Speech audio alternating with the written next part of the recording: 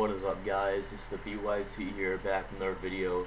This is going to be my Superbrawl 2 1992 review. Let's get started here. This is the second Superbrawl out of the series. Let's get started. Flying Brian defeated Jushin Thunder Liger for the World Light Heavyweight title in the opening match. Probably the best match of the night. A lot of good matches on here. Pretty good show overall. Pretty decent show. Flying Brian got the win. 3.5 stars. A lot of people gave this match like 5 stars online, but I've seen a lot of cruiserweight matches, and this one was just pretty good. 3.5 stars. Marcus Alexander Bagwell, who I can't stand. He's one of my least favorite wrestlers of all time. He faked a neck injury, made him look like a dick. I know the way he sold it pissed me off.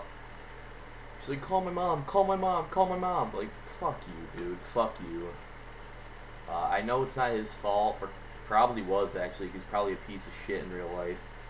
I shouldn't say that, but I mean, just for him faking the neck injury, I know it wasn't his fault, they probably told him to do it, but I'm just not a fan of him.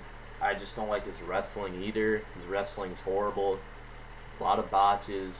He gets the win. He defeats the tailor-made man. 2 stars. Nothing great. Ron Simmons defeats Cactus Jack in a short match. They did pretty good stuff in what the time they were given. Basically your average Ron Simmons match. He gets dominated and he comes back, gets the win. 2 3/4. Van Hammer and Z-Man defeated Vinny Vegas and Ricky Morton. Probably the worst match of the night. This is actually a pretty long tag match. It was like 12 minutes, and it was probably the biggest jobber match on the card. Just wasn't into it. Just a bunch of basic moves. Not very good wrestling. Some sloppy wrestling. 1.5 stars. It went on a long time too. Dustin Rhodes and Barry Windham defeated Stunning Steve Austin and Larry Zbyszko. Pretty good match. A little long. A lot of tag matches on this show. There was like 3 of them. There was 8 matches, almost half. Pretty good match. Nothing really special here though. Dustin Rhodes and Stunning Steve Austin had so many matches together. It's just like the Chavo Guerrero and Rey Mysterio thing. Eddie Guerrero versus Rey Mysterio. Dustin Rhodes and Stunning Steve Austin have so much matches together. So many matches together. It's ridiculous. 3 1/4 out of 5 stars. They never really have that bad. They never really had bad matches though.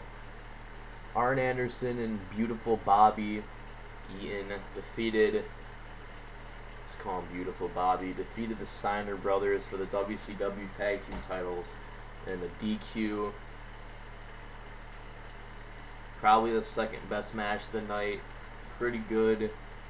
Fast-paced action. The Steiners had a lot of good matches back in the day. Later in their careers, they really didn't have that many, but back in the day, the Steiners were awesome. They had really good matches. They were very fast. Did a lot of suplexes. I like suplexes, especially that's why I like Taz so much. What happened at the end here? I think they threw powder in Rick Steiner's face, and then Rick Steiner suplexed the referee by accident because he couldn't see. 3.5 stars. Moving on, Rick Rude defeated Ricky Steamboat for the U.S. title in a little cheap fashion here. I don't remember the ending. He got knocked out by somebody. Oh yeah, it was Paul Lee pretending to be one of Ricky Steamboat's followers, and he had a mask on, which I knew was already him. I didn't know it, but I made a prediction it was him, and it was. And he hit the phone on Ricky Steamboat's head, which made Rick Rude get the win.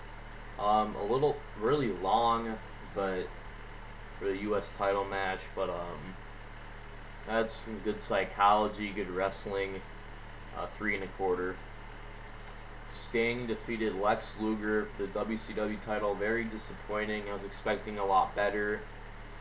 These guys could do a lot better, and it just felt like these guys weren't even trying in this match. Lex Luger seems like 50% of the matches he's in, it doesn't seem like he's trying. This one, for some reason, he didn't seem like he was trying. It's a WCW title match. Sting did end up getting the win here.